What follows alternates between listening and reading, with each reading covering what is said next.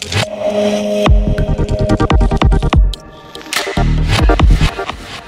ora, welcome to Shared Lunch, brought to you by Sharesies with BusinessDesk.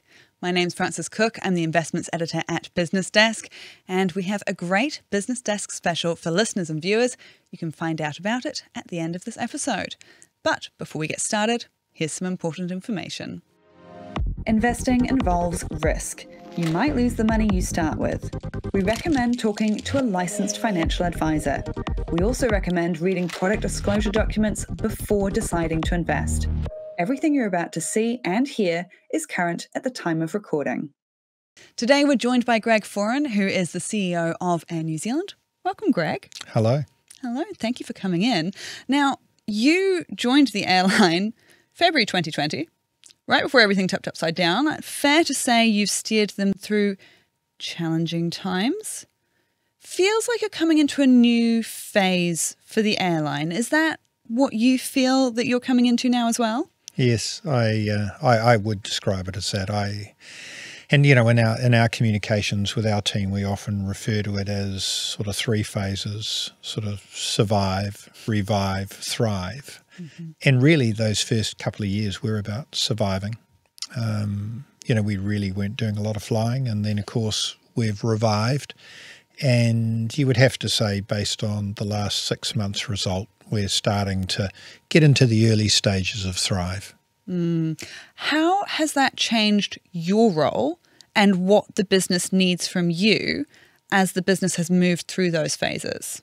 Yeah, quite a lot, to be honest with you. So, in between this being a new role, a new industry for me to learn, you've of course got the survival period where effectively your revenue disappears almost overnight, and you've got to deal with all the issues around a P&L and a balance sheet. Then, during a revival phase, which was sort of on again, off again, pause, reset, start, you've got this mix of getting a capital raise underway and completed, and then the beginnings of restarting an airline and all the things that are associated with that.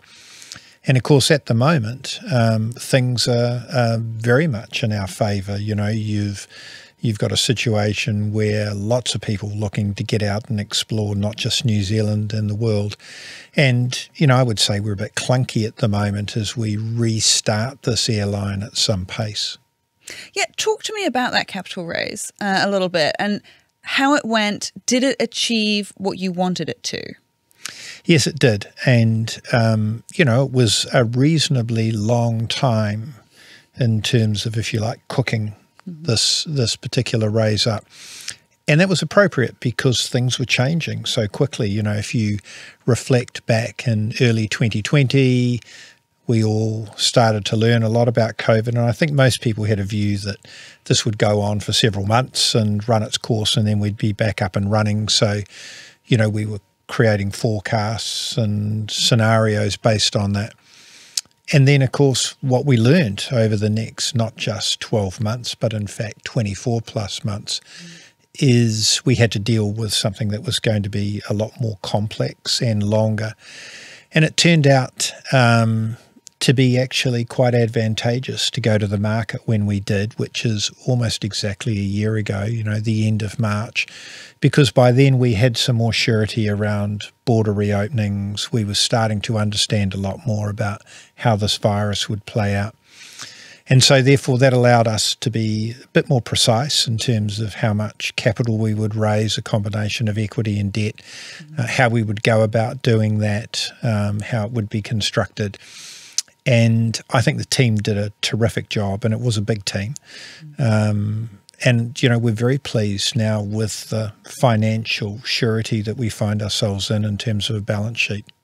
I know it's funny that you mentioned there about people thinking it would only take a few months, because I remember people rebooking holidays for June of 2020, which looking back on seems hopelessly naive, but also, to be fair to people, we'd never dealt with something like this before. So now coming into it, we know so much more about how things play out, and we have a lot more understanding of how it all works. It's just a totally different game plan. Let's dig into your results.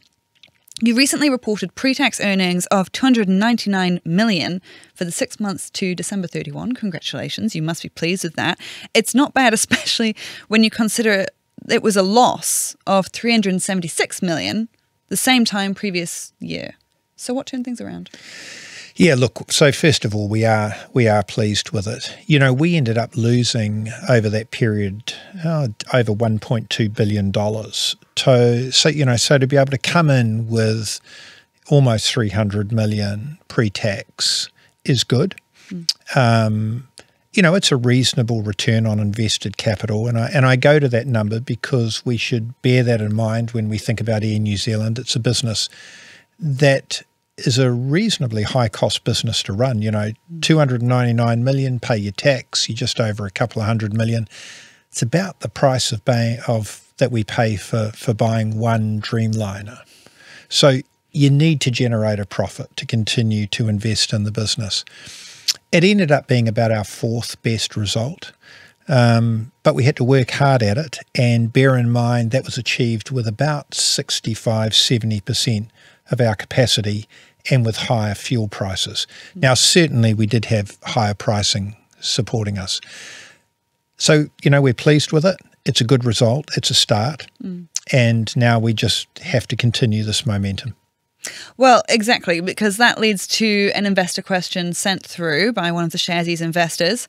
Will those earnings results be sustained?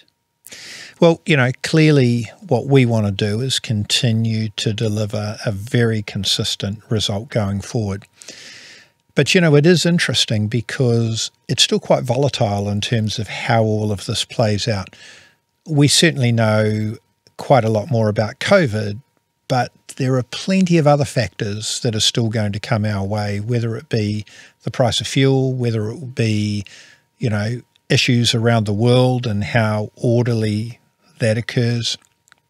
We're obviously dealing with a reasonably high inflation perspective at the moment that impacts us just the same way it impacts someone in their house. You know, we have to get catering, so we're buying food, and, you know, that went up by 38% for us over the last 6 months. Fuel was up 58%. So we're dealing with all those things. But, you know, my sense of how things are feeling at the moment is there's certainly still pretty good demand out there for people to travel. We're cognizant that pricing is up, that economically things will be a bit tougher.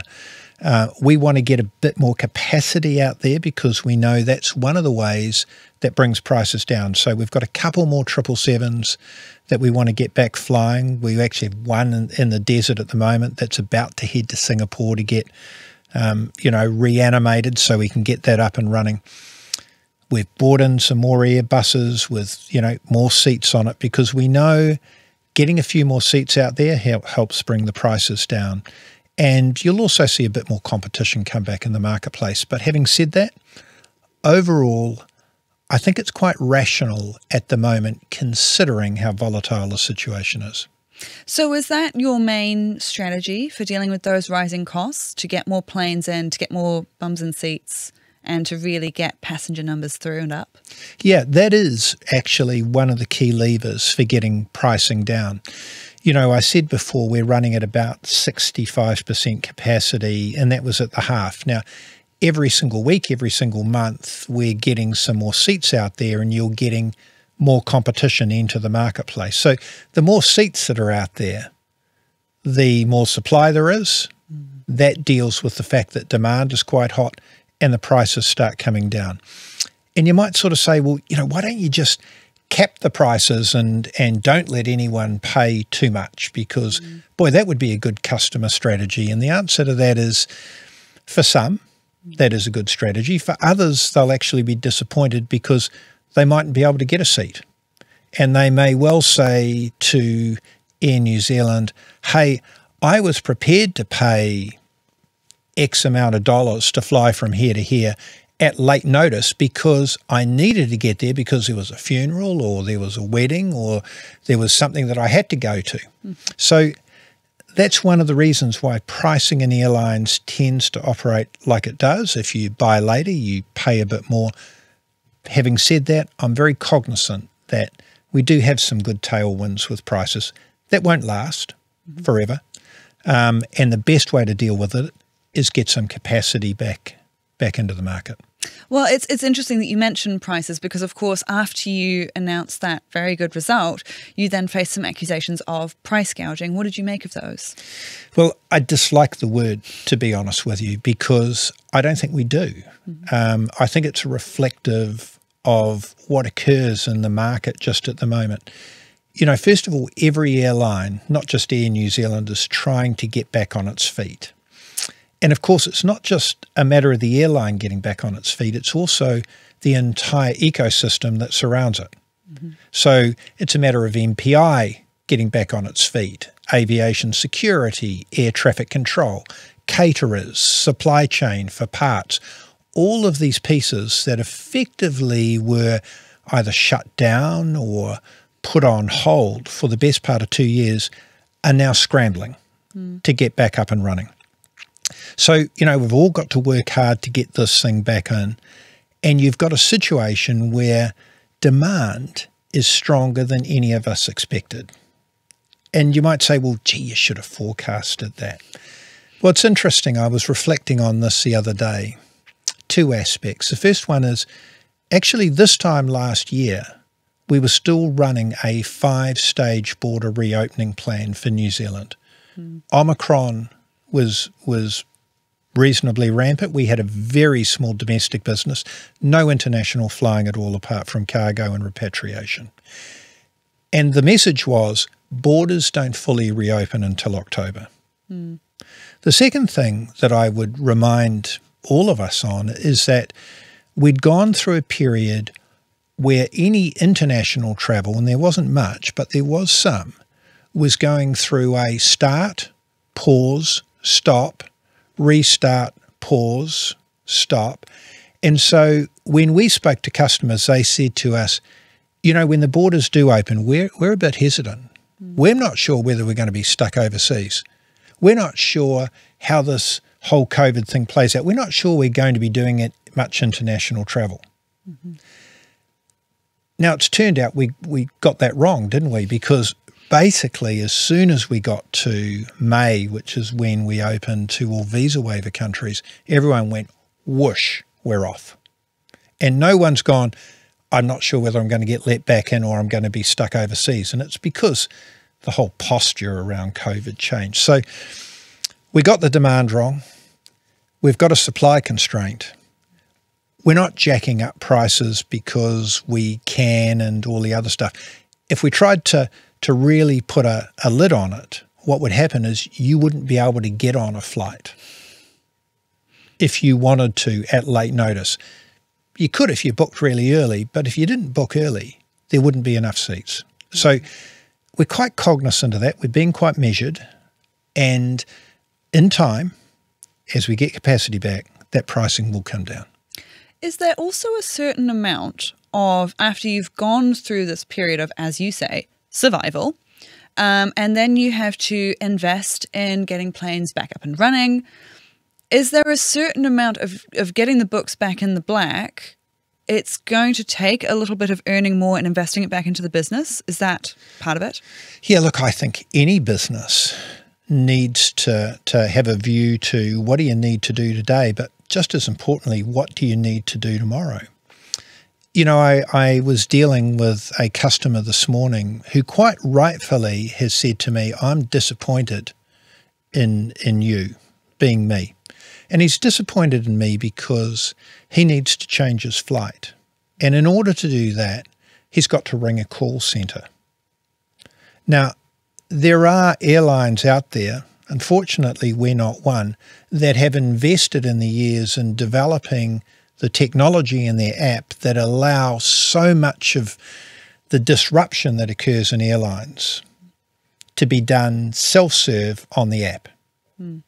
So this is an example where, you know, if you don't need to do something, you can put it off and say, well, you know, we can handle it. We've got a call centre, ring the call centre. Actually, the way of today, not even tomorrow, is customers want to self-serve. To do that, you've got to invest. So there's an example where, you know, I wish I was smart enough 3 years ago to have said, go out, take several millions of dollars and however many hundreds of people we need, develop this technology, put it onto the app and let people self-serve. So I want Air New Zealand to invest. I also want them to do a great job of connecting Kiwis, which means keep your prices fair. I want them to look after suppliers. I want them to give a return for shareholders. You know, and we haven't sorted exactly what we'll do with capital management. We're in discussions with our board about that. But you have to look after all your stakeholders and also your staff. Okay, so on that then, what are your investment priorities for the medium and long term? What areas of the business are you looking to develop? You know, one of the things we talk about in Air New Zealand is becoming a world-leading digital airline. And, you know, there's some things that we've already got underway. We've recently rolled out sort of state-of-the-art navigation systems. So that's very good, not just from, you know, creating the latest tech for pilots to be able to pick the best route to fly, taking into account wind conditions and various other issues, but it's also great from a sustainability piece. We're busy moving all our information into the cloud, which is allowing us to now run much better data and analytics. That's a multi-year program, but we're well down the track. We're re-platforming our loyalty system. We've just re-platformed our app, which will allow us to do some of the things that I just spoke about with relative speed now that we've got that on the latest platform. So one of the things is world-leading digital airline. Another thing we're working on, transition our wide-body fleet to a single aircraft. So, you know, historically over the years, Air New Zealand has run multiple what we call wide-bodied planes. So these are the two-aisle international planes. You know, whether they be 747s or 767s or 777s, we over the next few years will move to a single 787 fleet. And there's some benefits in doing that. It's a great plane, but it also allows for simplification. So there's another example of investing in and in this case simplifying. We've just started breaking ground on a new hangar out at the Auckland airport because we recognise that, you know, we need to look after these planes and keep them very operational. The hangar out there was 50 years old, time for a change. So this will become a state-of-the-art hangar. It's a multi-year program and there's tens of millions of dollars worth of investment, but give us 2 to 3 years, that's going to be a great facility. So those are some of the things where we're looking to put back into the business. That's really interesting. And in terms of as well, that investment and looking to the future, I've heard a lot of chatter about electric planes. It seems to be an area that people are very interested in, but it's complicated and there are varying ways to do it. Is that a live possibility for Air New Zealand, and over what sort of time frame would we be talking about if it is? Yes, it is. And you know, I think it's one of the more wicked problems that we've got on our agenda, isn't it? You know, how do we deal with this carbon emissions? And electric aeroplanes help, but let's put the facts on the table. There are electric planes out there at the moment. In fact, I've seen one which may well end up being one of the first ones that we get into. But here are the statistics on that plane. It carries 9 passengers and 2 pilots. And that's not going to get the bums on seats that you're looking for. Right. But like anything, you tend to begin small and then you learn how to grow. But, you know, one of the limiting factors at the moment is the ability to create the right electric engine, taking into account the weight of batteries, which allows you to fly the distance that you need to be able to fly, taking into account that you also need an alternate airport should something go wrong. So 9 seats with 2 pilots is about the max at the moment. And that, for example, could be something that we may well invest in as early as 2026. And you may be able to fly on it from Hamilton to Auckland. That would be nice. I would enjoy that. Right. Now, this is not going to be the enormous revenue generator that, an Airbus, which has got, 230 seats on it. But 9 seats is a beginning. We're also looking at hydrogen electric, green hydrogen electric. And I've also seen one of these in Moses Lake in Washington. Is that to help with takeoff? Because I'm told one of the issues is getting enough push for takeoff can be very difficult with electric. Well, the issue really with electric comes down just simply to the weight. Right. Once you get into hydrogen electric, you're using the hydrogen to then power an electric motor. And this particular plane that I've seen, which has just recently done a test flight, as I said, in Washington State in the United States, and I was there a few months ago, this plane has hydrogen cylinders where there would be some seats in the back of a turboprop plane, and these hydrogen cells fuel an electric engine, happens to be the same electric engine that what I was talking about in the other electric plane. And these can be 40 to 50 seat planes. So we see that as being a viable solution at this stage to replace our Q300 fleet, of which we have 21 of those. So that's probably a 2030 exercise. So 2026, something electric, maybe something hybrid, late 20s, 2030, probably hydrogen electric, which will allow us to have something a bit more meaningful.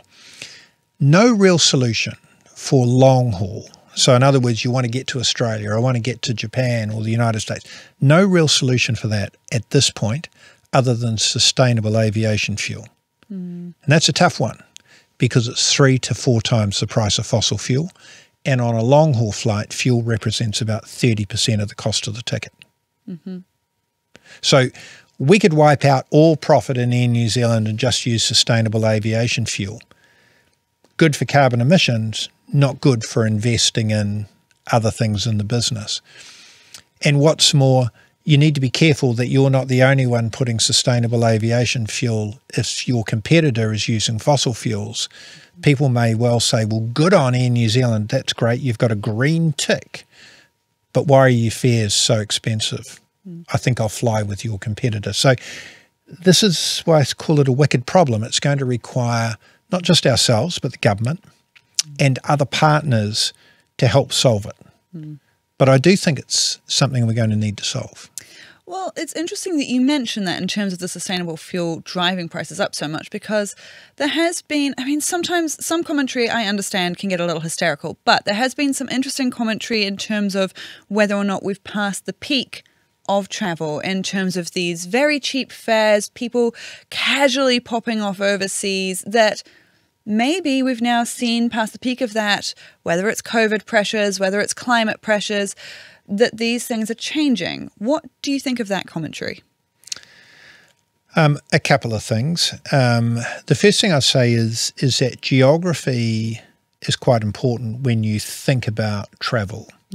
And having spent a bit of time in Europe and the United States, where there are alternative ways of getting around, such as trains or boats or whatever, that creates a different set of circumstances to a country like Australia or New Zealand, where if you want to go to New York, you're probably going to fly.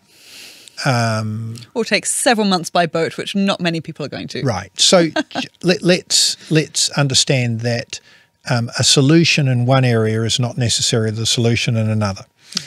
At this stage, it's really hard to tell exactly what's going to happen here, but maybe what I'm seeing when I'm out and about at the moment is the connection for people face to face, family, whānau, is actually pretty important. And when I look at people wanting to get into the Pacific, into the Cook Islands, into Tonga, Samoa, I watch people at airports going between Australia. I see people in New Zealand wanting to connect with family and friends because they haven't seen too much of each other during this period. I think human connection is as vital today as it's ever been. And people are prepared to trade off some other things to be with family. So I feel confident that in terms of our domestic business, where there aren't a great number of alternatives for people to connect in this country, and we have a responsibility to do that in a very responsible way, connecting Kiwis with each other, I go, that's a tick. I think that's a good business to be in. And I think being very selective about what we do internationally is a great business to be in. And we shouldn't forget that we have a responsibility to move New Zealand product, cargo. And, during COVID, that was the best part of $1 billion business for us. So let's not forget how important that is. Now, I've already sent a couple your way. We did invite Sharesies investors to send in their questions on social media. Had some great questions, so thank you to those who sent those through. I think considering that you've already referenced some of the competition that you will be facing, I think this is a very pertinent one. One investor asked, how do you deal with increasing competition post-COVID from the US and Asia-Pacific region more generally? Yeah. So a couple of ways that we deal with that. One of the obvious ones is that you have alliances, and we're part of the Star Alliance, and that means that we have a relationship, for example, with United.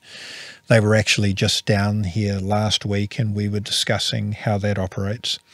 And how do we ensure that we get the right sort of capacity between New Zealand and the US and vice versa. In terms of other competitors, we've got Delta, who have announced that they're coming down here in November. They haven't been here before. They're a terrific airline, one of the best in the world. And so we just need to make sure that our product is competitive. It's one of the reasons why during, the period of COVID, we haven't been sitting on our hands. We've been working out what the next design is going to be like on our wide bodies. What's the new business seat look like? What's the new premium economy seat look like? And hey presto, you're going to be able to get a lie flat option when you're in economy, because we've got a Sky Nest in there that you can rent a bed while you're flying to the US and back again. So, you got to compete. And it could be through some of that hard product, or it could be through soft product like food and beverage. We launched new food and beverage on all our long-haul flights at the end of last year. Brave thing to do when you're restarting an airline, but I'm so pleased we did it. So those are the ways that you get out there and compete. It could be through alliance arrangements that you have, or making sure that you are up to speed with any of the products, soft or hard, the quality of the planes, your service, and of course price. The next question from one of our investors is a bit of a cheeky one. Will you run for Prime Minister when the CEO gig is over? I've got my hands full at the moment, and I really do. We spoke before about the stages that you go through in this business, from sort of survive, revive, thrive. I want Air New Zealand at the moment to focus on doing some of the basic things extremely well. And that is my focus at the moment. I want planes leaving on time, arriving on time, and not losing anything on the way. I want call centres to be answering customer queries as quickly as possible. We want to move to much more of a self-service option for our customers, so they're not having to deal with us and contact us all the time. So I've got my hands full at the moment, and that's my focus, and that's what I've got to do. It's what I know our customers expect us to do, and our staff. So that's where my attention is. I've got to say that is a very diplomatic answer.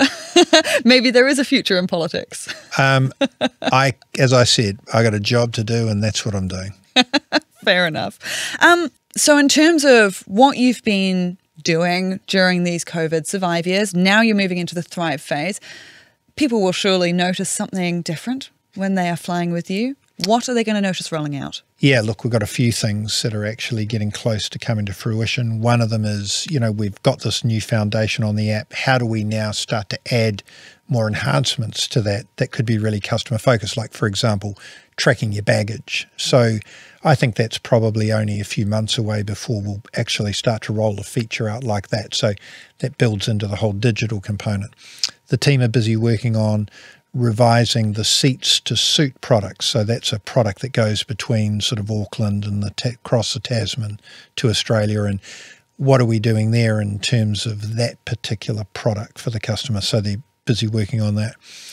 We've got a pretty significant retrofit program on our 787 fleet, and we're also considering what we want to do with our 777 fleet.